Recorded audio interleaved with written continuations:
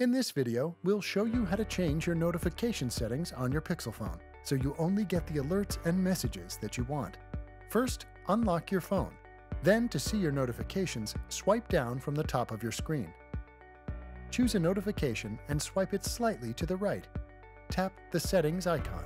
Choose if you want these notifications to stay on by default or appear silently without an alert. To turn off notifications from this app, tap Turn Off Notifications.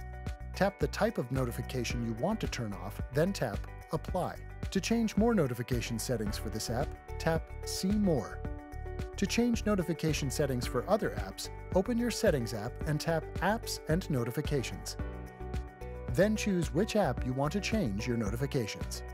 Now you know how to change the notification settings on your Pixel phone. To learn more about your Pixel phone, watch our other videos or visit the Help Center.